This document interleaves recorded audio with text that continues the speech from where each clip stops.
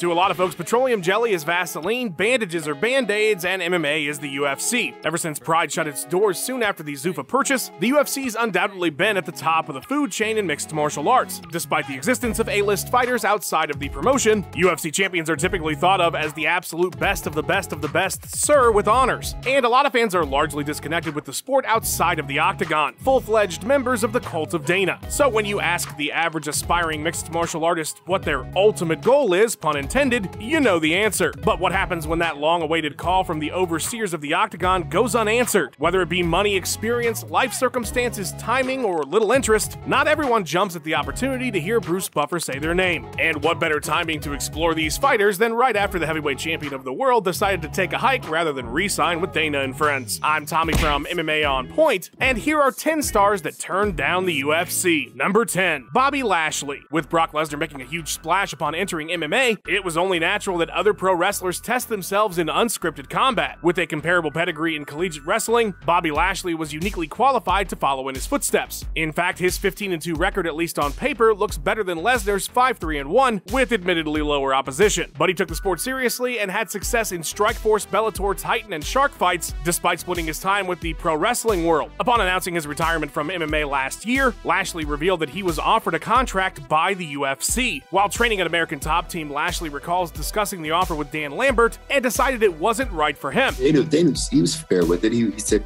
you know what, we can't offer him like a huge contract, but we will give him something that he can get his foot in the door and kind of prove himself. Being prohibited from pro wrestling was the biggest drawback, especially considering he would have taken a substantial pay cut if he signed on the dotted line. Instead, Lashley headed to Bellator, where he racked up 5 wins and had Scott Coker's blessing to continue hitting people with steel chairs and all that good wrestling stuff. Number 9. Paddy Pimblett. While his most recent win, a controversial decision over Jared Gordon at UFC 282, may have darkened his shine somewhat, Paddy Pimblett is on the short list of emerging stars in the sport, regarded by some as Liverpool's answer to Conor McGregor. The UFC has had their eye on Paddy for far longer than his 2021 promotional debut may indicate. After winning the Cage Warriors featherweight strap in 2016, an offer was extended to fight in the UFC. Pimblett felt he needed more high-level experience and rejected the contract. When the Octagon set up shop in Liverpool with fellow hometown fighter Darren Till in the main event, another contract was offered but turned down. When speaking with MMA Junkie, Pimblett revealed the surprising reason why he passed up the offer that time. The pay was better in the regional promotion. Cage Warriors outbid the UFC and was able to retain its standout fighter. According to Paddy, he was making 3 times what his teammate Meatball Molly made for her UFC debut on that very same card. Even after finally inking his deal several years later, the pay difference still favors his old home. However, the pay cut was offset by bigger sponsorship opportunities and, of course, those payments for all those interviews. Number 8. Gina Carano. In her brief time as an active fighter, Gina Carano was able to draw attention and validity to the underdeveloped women's MMA scene, culminating in the Strikeforce main event against Chris Cyborg that paved the way for women headlining major events today. So after the pop culture hype train of Ronda Rousey was cruising at full speed, it's no surprise that the UFC reached out to the original star female fighter. In 2014, reports began to surface that a rumored fight was being put together between the two. Although Carano hadn't competed since the aforementioned brutal loss to Cyborg, pairing Rousey with the budding action movie star would have been a promotional slam dunk despite the lack of competitive merit. She wants to fight. I'll be happy to oblige her if that's what she wants. As far as the paperwork was concerned, there wouldn't be the same uphill battle as other sought-after talents. Carano was technically in the UFC already since her Strikeforce contract, which had 4 fights left on it, was absorbed by Zuffa in the merger. Ultimately, Gina decided to remain on the sidelines and focus on her acting career. She would eventually fumble a hefty bag from Disney and star in a movie with Cowboy Cerrone that grossed $806 in its opening week. Although both Rousey and Carano had publicly stated that they would be willing to end their dual exiles from MMA to face one another, maybe it would be best to do it at WrestleMania or in Jake Paul's PFL. Number 7. Mamed Khalidov. Prior to an unfortunate run between 2018 and 2021 in which he lost 3 of 4 fights, Mamed Khalidov was considered by many to be the best fighter outside of the UFC. With stints as KSW's champion at both middleweight and light heavyweight with a long highlight reel of finishes, the Chechnya native is a star in Poland and has sat in the spotlight for quite some time there. So of course, as the UFC has expanded its global reach over the years, Khalidov's phone was ringing. After KOing Rodney Wallace at KSW 19, Mamed officially expressed expressed his desire to join the UFC roster. Done deal, right? Well, the reported $20,000 show and win bonus offered was $10,000 less than he was already getting paid without factoring in sponsorships. When speaking to some guy we've never met named Pete Carroll in 2018, the cannibal mentioned a more generous offer being extended, but while financial terms were much better than before, the idea of leaving behind the organization he helped build in a country he called home for so long was no longer appealing. Throughout 10 years, I've been working on my name. I simply couldn't just let it go like that because it wasn't as profitable for me as it is in here. The idea of leaving behind sold-out stadiums and competing against other champions across different weight classes to become a rank-and-file guy thrown into the shuffle just didn't make sense. It's highly unlikely Mamed ever enters the octagon, but with his recent destruction of Puchanowski in his heavyweight debut at KSW 77, his phone is probably ringing off the hook if phones still had hooks, but they don't. Number 6. Yuri Prochazka. The UFC light heavyweight roster was in desperate need of new exciting faces when Yuri Prochazka came aboard in 2020. Having just defended the title in Ryzen with finishes over UFC vets CB Dalloway and Fabio Maldonado, former Strikeforce champion King Mo, and current Bellator belt holder Vadim Nemkov on his resume, there were high hopes that he could bring that same level of excitement and success to the octagon. He certainly fulfilled those expectations, and with proper recovery from his recent shoulder injury, could once again capture gold and post-fight accolades. His journey to the belt could have come a couple years earlier though. Apparently the promotion reached out to Prochazka around 2018, which would coincide with the approximate time he began buzzsawing through Ryzen's light heavyweight division. Despite later admitting that joining the UFC was his dream, he declined the initial offer, feeling as though he wasn't ready to step onto the sport's biggest stage. He had more yelling and mountains to do. In between that time and his octagon debut at UFC 251, the Czech Samurai won and defended the first Ryzen light heavyweight championship, and certainly upped his value with hardcore fans, eager to see what the knockout artist had to offer outside of Japan. But it sure would have been nice to see the unorthodox striker emerge as a potential opponent for then champion John Jones. Number 5.